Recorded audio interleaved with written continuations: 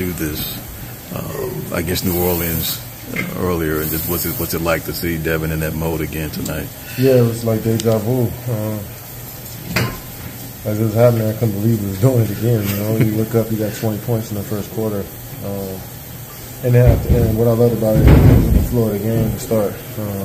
Pin downs, catch and shoots, cuts to the rim, layups, one do pull-ups, you know. And that's a sign of a otherworldly score when you can do it in the floor of offense like that.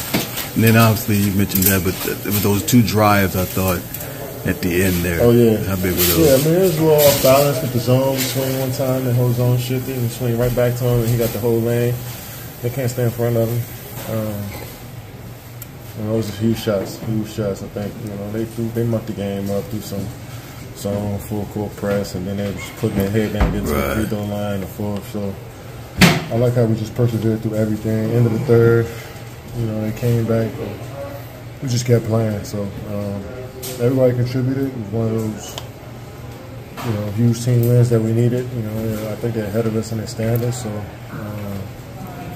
We just need to win every game from here on out, so this is a big one. You guys pulled within one. Like, you guys now are one game behind. Okay, and we play them again, too, so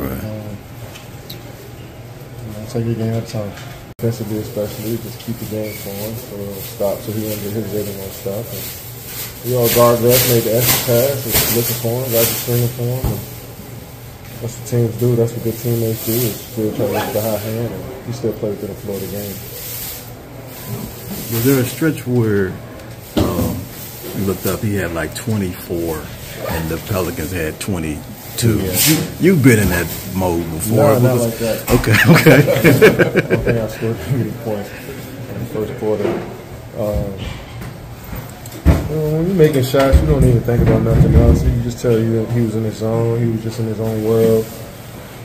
And it's one of the best feelings in ball is just when you're just totally in that zen mode where nothing really matters, everything just happens so effortlessly, and we can feel that as a teammates too, which kept us going, inspired us to just do other things on the floor, and build some assistance when it's our time. The guys made shots tonight. How do you build off of this? Because it's been one of those, this road trip in particular, big win, let down loss, big win, let down loss. Just take it a day at a time, man. Okay. Keep grinding. We'll see how we play the next game. We're going to prepare the right way, get ready for our next game. We're going to be excited that we get to go back home. It's been a while. I feel like we've been on the road the whole month. So let's take it a game at a time, man. I know we want to see more consistency out this unit. Everybody that's watching us want to see more consistency, but we'll enjoy this one tonight and just prepare for the next game. Like seeing him be him against New Orleans tonight. Really special. I mean, when he gets in that mode, feel like everything going in was tough shots, open shots, just making the right play, making the game simple. Okay.